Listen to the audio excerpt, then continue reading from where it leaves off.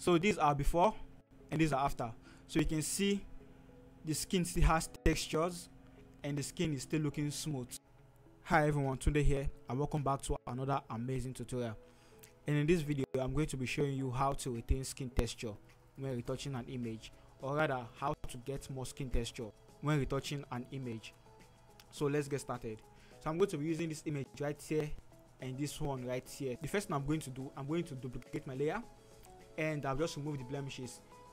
I usually remove my blemishes after I run my focus separation action, but for the sake of this tutorial I'm just going to remove the blemishes right now before I start, because this video is not really about removing blemishes, it's about retaining skin texture. So to remove my blemishes, I'm just going to pick my close stamp tool and I'm going to be fast about this. I'll just hold alternate to sample and just brush, and I'm going to do this for the whole of the blemishes, and once I'm done I'll get back to you guys. So I've successfully removed the blemishes on this model skin. So let's see the before and the after. The reason why a lot of photographers don't have texture on their skin is because once they remove the blemishes, the next thing they're going to do, they'll just create a new layer. So once they create a new layer, they'll just pick their mixer brush tool, zoom into the image and start brushing on the image like this without doing focus separation.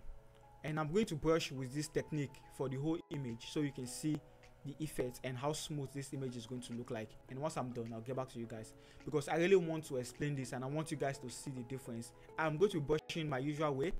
I'm going to take my time to brush this image with this technique so that you can see the before and the after. We are done.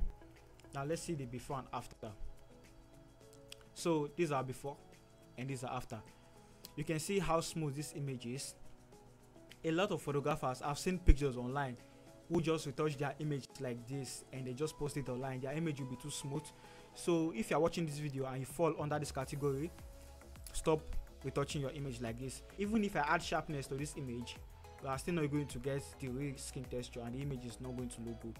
It's not the best way to retouch an image and you are not going to have textures on your image after retouching.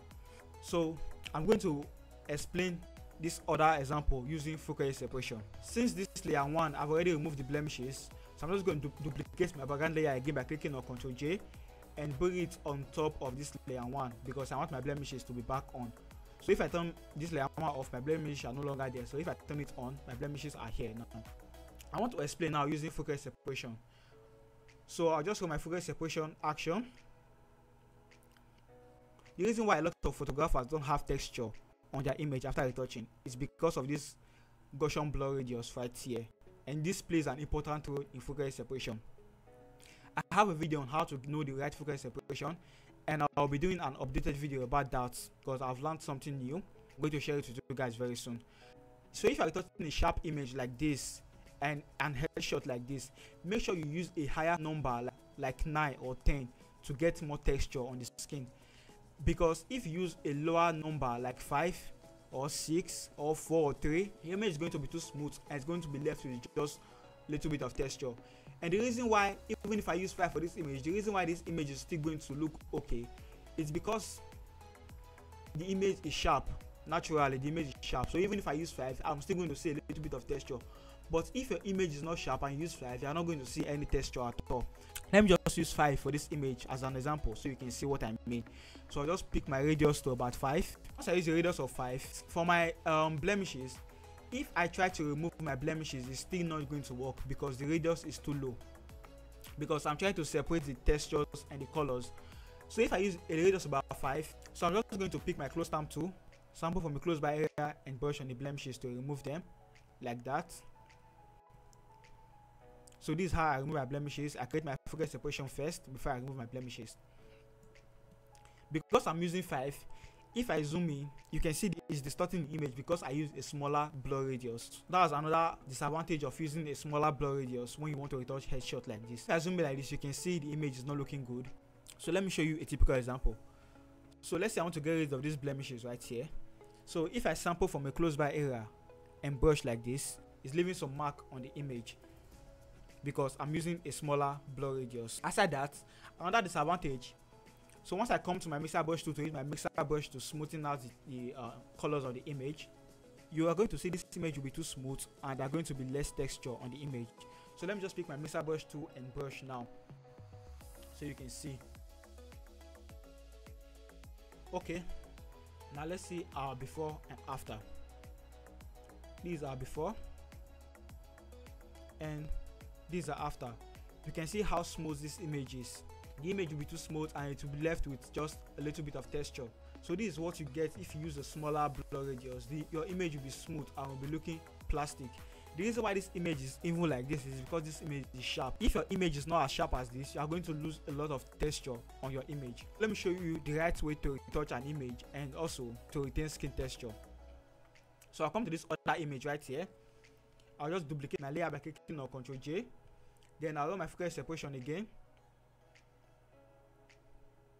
And this time I'm going to be using a radius of 9. So once I use a radius of 9, I'll click on OK. So remember, for this one we use a radius of about 5, and for this one we're going to be using a radius of 9, so you can see the difference. So I'm just going to remove my blemishes just the way I do the first one, so I'm going to be fast about it. So remember, in the first one, when we're using our close stamp tool, once I sample and brush, it's leaving patch on the place which I brush. So if I click and brush on this one right now, it's not going to be leaving any patch. Let me just show you. So I'll just sample and brush. As you can see, if I zoom, we are not going to see any patch at all. It's looking all natural. So let me come down here. So if I sample and brush, if I zoom, you are going to see it's not leaving any patches. It's looking all natural. So that's one advantage of using a higher number when doing your focus separation Gaussian blur radius. Okay, right now I'm done with the blemishes. So these are before and these are after. So this time I'm going to be using my mixer brush to even out the colors on the skin. So I'll just come to my corrective tool right here, pick my mixer brush tool, hide my high texture layer to make the image look blur. So once my image is blurry like this, I'll just brush according to the shape of the model. I'm going to be brushing on my corrective tool with my mixer brush. So once I'm done, you're going to see the difference between using a higher blur radius to retouch a headshot image like this and using a lower blur radius to retouch a headshot image like this. So I'm just going to brush according to the shape of the skin. Okay guys, we are done. Now let's see our before and our after. So these are before and these are after. So you can see the skin still has textures and the skin is still looking smooth. So this is how you retain texture when you're retouching an headshot or a beauty image like this in Photoshop. Make sure you use a higher blur radius. Don't use a smaller blur radius. And also, don't just brush with your mixer brush at the beginning, like the first example which I gave. So guys, that'll be all for today's video. If you learned something for this video, make sure to hit on that like button so that more people can see this video and learn from this video as well. I'll see you guys in my next video. Stay creative.